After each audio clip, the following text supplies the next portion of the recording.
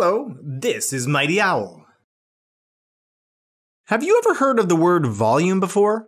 No, I'm not talking about volume like how loud the television or your music is. You may have heard about volume when talking about how much liquid a container holds, or about what the capacity of that container is. Well, we may need to know how much liquid a glass can hold, or how much milk or water to put in a recipe. It's very important. Alright, well today I'm going to show you how to find volume using unit cubes. Pretty cool, huh? And look, our friends are going to help us. Here's Latifa, and she's looking at water tanks for her fish. She's trying to figure out how much water is needed for her fish tank. If each fish needs 15 gallons of water, and she has 4 fish, which of the following tanks can hold enough water? Well, we need to find the total amount of water needed for all our fish. So 4 multiplied by 15 gallons of water is equal to 60. And that means we need to find a tank that can hold at least 60 gallons of water. And it looks like the tanks that can hold 65 or 75 gallons of water are going to work for her. And look at that.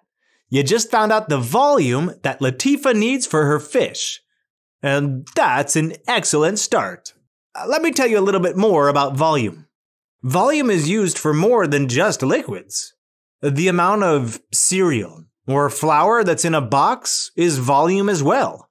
It can even be seen when you blow up a balloon. The more air you put into the balloon, the larger the volume it has. Pretty cool, huh? I love math in action. And now let's take a look at how to calculate volume. All right, here is 1 cubic square. And this can be a measure of volume. Notice that there is a 3-dimensional shape. It has width, length, and height. Now picture this. A square unit, the general unit that is used to measure area. It's 2D with length and width. But now, if you add another dimension to it, whoop, and give it height, it's a 3D cube. And that is 1 cubic square. Ha!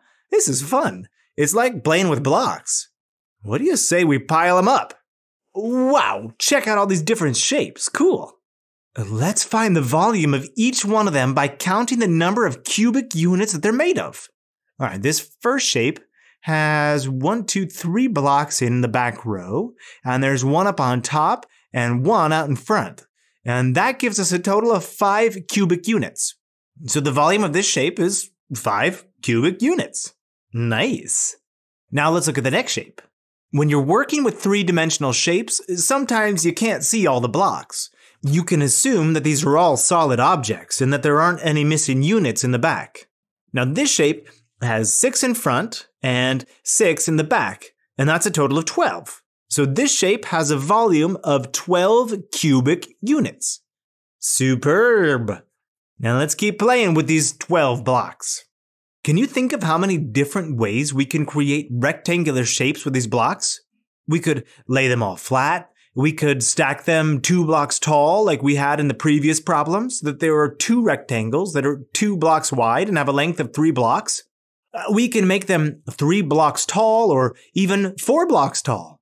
There are so many ways that we can organize these blocks to make all sorts of different shapes, but all of them have a volume of 12 cubic squares. Pretty cool, huh? Ew, what's Chen doing? Aha, he's looking for the biggest box he has in the garage to put away all of his sports gear. Well, Chen has 3 different boxes that he can use, and he wants the box that has the largest volume.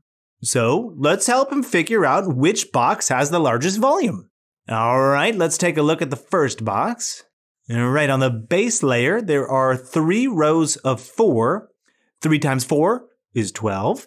And this means that there are 12 blocks on the first layer. And since there are 3 layers, well, we can multiply 12 by 3. And that gives us a product of 36. Okay, so this first box has a volume of 36 cubic units. That can hold a lot of stuff. All right, on to the next box. This box has a base layer that is 5 units by 4 units. And this means that there are 20 cubic units in the first layer. Well, since there are 2 layers, we can multiply 20 by 2 and we get 40. Wow, this second box has 40 cubic units. That's even bigger than the first. Let's check out the last one. Now this box, has only 1 layer. That's 6 units by 4 units. Well, 6 multiplied by 4 is 24. Now this box is only 24 cubic units. Yeah, that's the smallest one so far. Chen should use the second box to pack in as much stuff as possible. You did great today. We learned about some mighty unit cubes and how useful they are to find the capacity of different shapes and objects. Now I'm looking forward to exploring more about volume with you in the next video lesson. See you there.